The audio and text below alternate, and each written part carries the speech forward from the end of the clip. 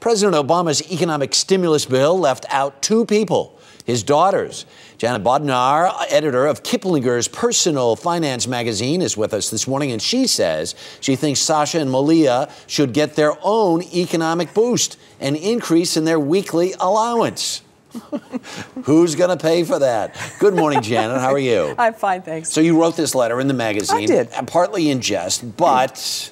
with a serious purpose. Because? Because reports are that the two Obama girls get $1 a week as an allowance. Yeah. Now it's 7 and 10. I don't think that's enough money to allow them to make choices with their money, which is exactly what you're supposed to do with an allowance. How am I going to save it? How am I going to spend it? Right, because $1 is not significant enough money in order to actually manage it. Exactly. Right? You don't want to give too much allowance. You don't want to give too little allowance. Right. Let me ask you a very serious question.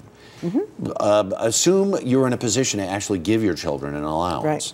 What is there a kind of a hard and fast rule of thumb of how much to give? Well, I have the Janet Bodnar rule of thumb, okay, good. which is the a weekly allowance that's equal to half a child's age.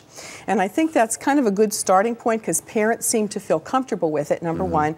Kids can have money to manage, number two. And if you want to increase that allowance or give them additional opportunities to earn money, you can do that. Right. Now, the president, for instance, he always said, well, this is all tied to chores and everything else. And he found out the kids were doing their chores regardless. Exactly. So should this be tied to chores? It should be tied to what I call financial chores or financial jobs. So you're not just giving the kids extra money on top of everything you already spend on them. Right. You're turning over some of your financial responsibilities to them. Wow. Now, for a 10-year-old and a 7-year-old, it could be paying for the movies, paying for refreshments at the movies, or paying for things they like to collect, souvenirs when they travel with mom and dad. Right? Oh, no kidding. Okay. Yeah, sure. So the onus really is, I mean, if you're going to sit down and have a conversation with your kid about having an allowance, it's not just whoopee. This is not going to be fun. This is going to be horrible. You're going to hate it because you're going to have to start to pay for your stuff. Yeah, but it also gives them independence. See, that's the positive part of this. You're responsible. You're getting older. We're going to give you responsibility with your money, and kids like that.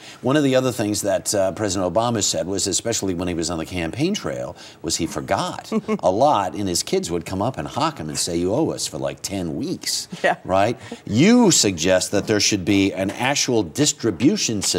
Yeah, sure. Because, you know, every parent has been through this. And, you know, it's funny when normally I tell parents, do it at the same time every week at a certain place in the house. Maybe it's the kids' room. Hey, in the case of the Obama kids, it could be the Lincoln bedroom, you know. I mean, just think of it. Lots of opportunities in the White House. Let me get too serious for just 2 seconds here at the end. So assume we give these kids this allowance, and there are these things that you have said in this. This is the stuff you're going to have to start to pay for.